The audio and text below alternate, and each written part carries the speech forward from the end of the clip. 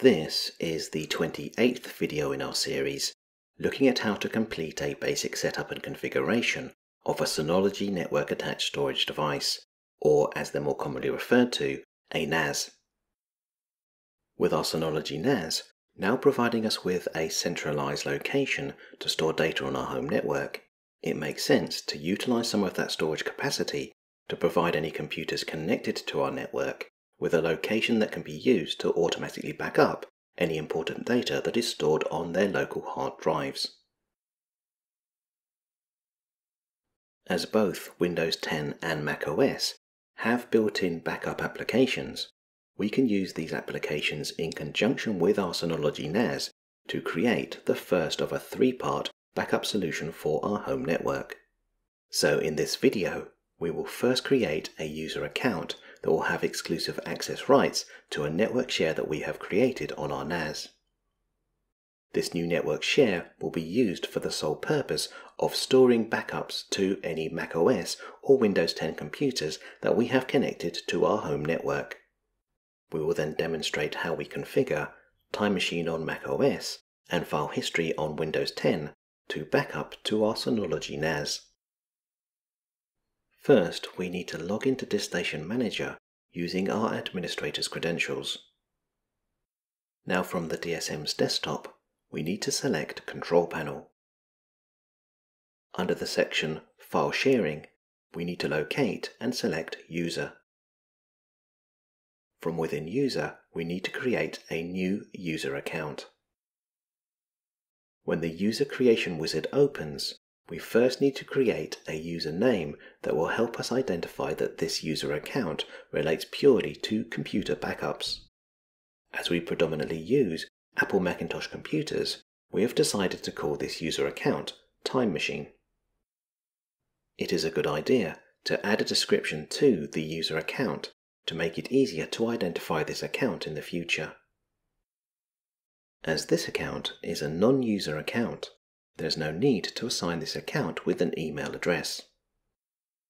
The password for this account will need to conform to the password rules that we set in a previous video.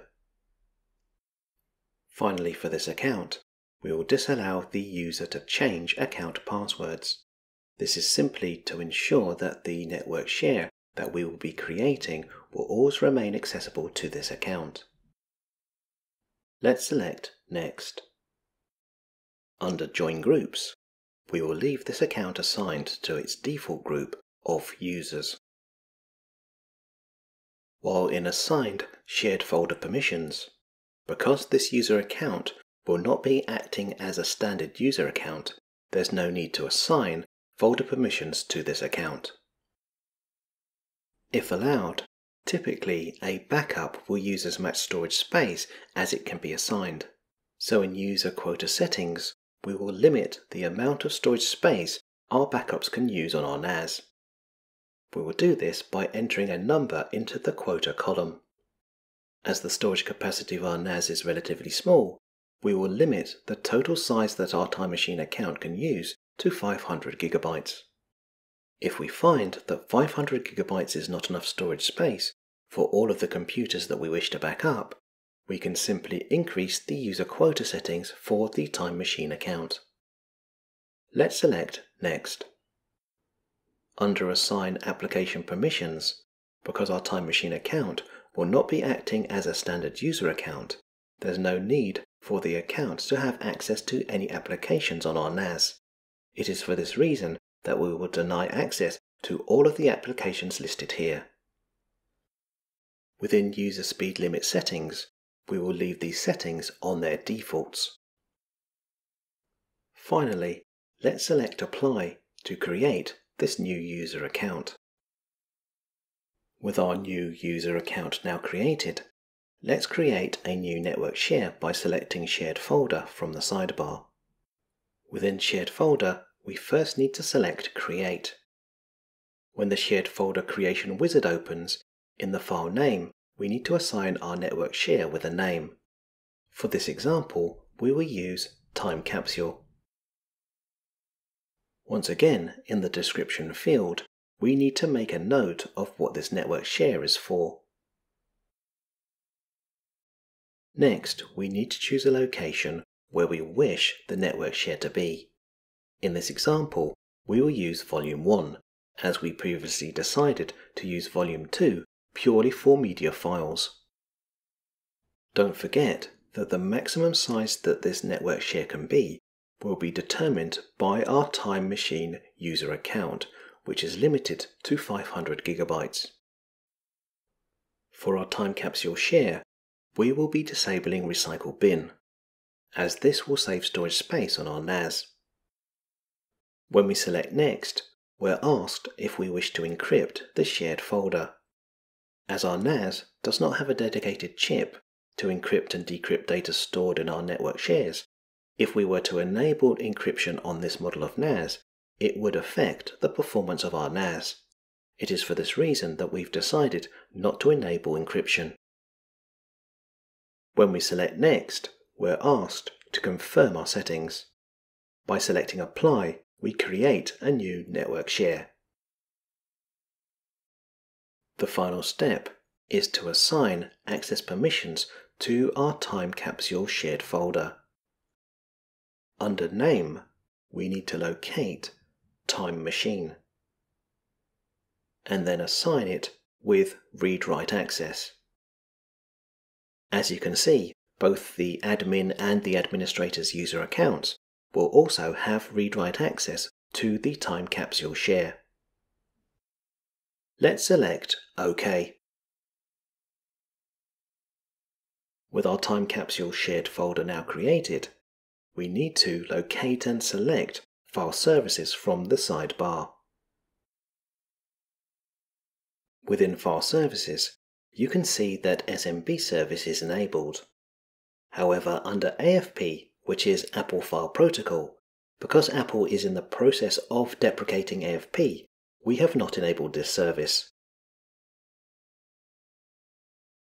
Let's select the Advanced tab.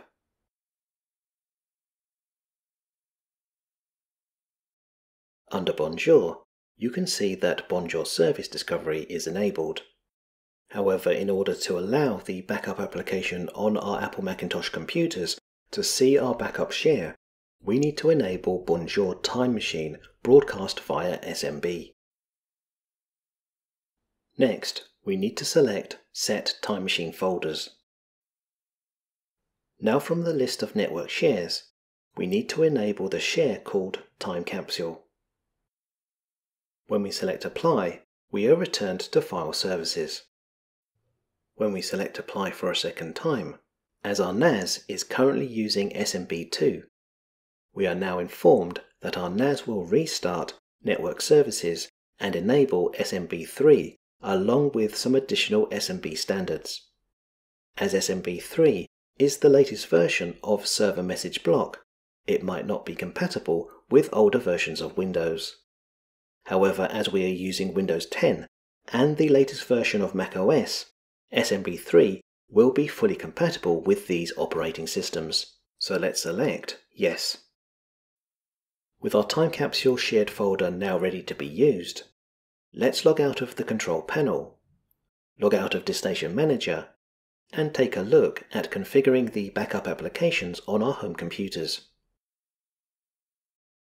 The backup application in macOS is called Time Machine. So if we select System Preferences and then select Time Machine, we'll be presented with settings to configure the Time Machine application. As you can see here, the settings for Time Machine are locked. So let's first select the padlock and enter the account details for a user with administrator rights over this computer. If we choose Select Backup Disk, we will see any network drives that this computer is currently connected to. We will also see the time capsule shared folder that we created earlier in this video. Let's select Time Capsule and choose Use Disk. We are now informed that we're attempting to connect to our Synology NAS, so let's select Connect.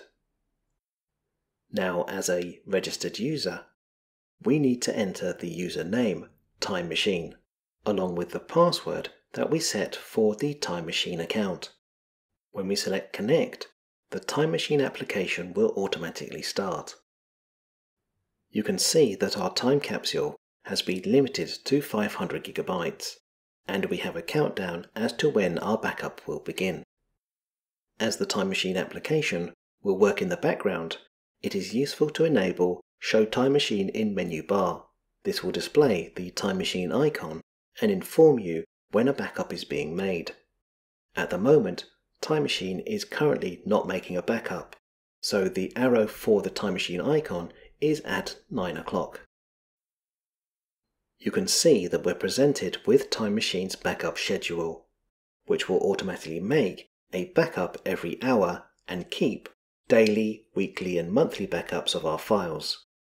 When the time capsule share becomes full, Time Machine will delete the oldest backups to make space for newer backups. The initial backup will back up the whole of our computer, so will take a considerable amount of time. However, after the first backup, Time Machine will only back up files that have been changed, so subsequent backups should be a lot faster.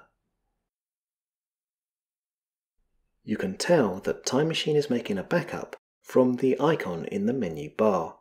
If the arrow on the Time Machine icon is at 7 o'clock, a backup is in progress. Finally, for anyone working on an Apple Macintosh laptop, Time Machine will not automatically make a backup if the laptop is running on battery. However, if you manually run a Time Machine backup while running on battery, Time Machine will back up your files. The backup solution built into Windows 10 is called File History and is designed to back up files saved to a Windows user's profile. Within Windows, there are a number of different ways to access file history. However, we will select Settings from our Start menu, and then from within the Windows Settings panel, we will locate and select Update and Security. Now from the sidebar, we are going to select the option called Backup. When we select Backup, you can see that we have an option to add a drive. However, when we select this option, our time capsule network share is not listed. Instead, we need to select more options. Now from within Backup Options, we need to select See Advanced Settings to display File History. Once again from the sidebar, we need to choose the option Select Drive. As we want to connect to the time capsule folder share that we've already created, we now need to select Add Network Location. From within the window that opens, we need to select our Synology NAS, where we will be prompted to enter the network credentials that will allow us to access our time capsule. So in username, we need to enter Time Machine, and then we need to enter the password for the Time Machine account. We now need to instruct Windows to remember these credentials when opening this share. After selecting OK, we can choose Time Capsule from the list of network shares.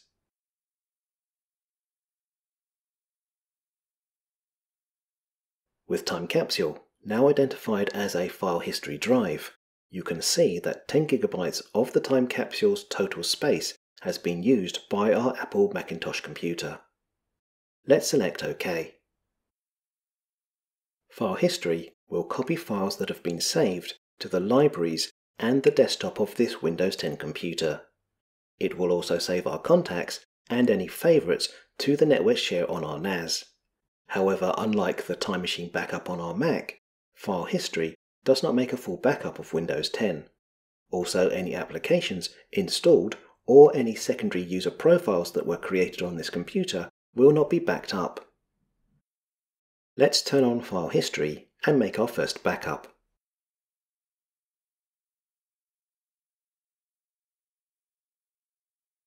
With our backups now made, it is best practice to make regular checks to ensure that we can recover files from our backups. Not only does this check to ensure that our backups have not become corrupted, it also acts as a memory refresher for when we actually have to recover files. So to recap, in this video, we created a network share called Time Capsule to provide the computers on our network with a centralized location to make backups. We then took a look at how to configure Time Machine on macOS and file history in Windows 10. In the next video in this series, we're going to take a look at the second part of our three-part backup solution.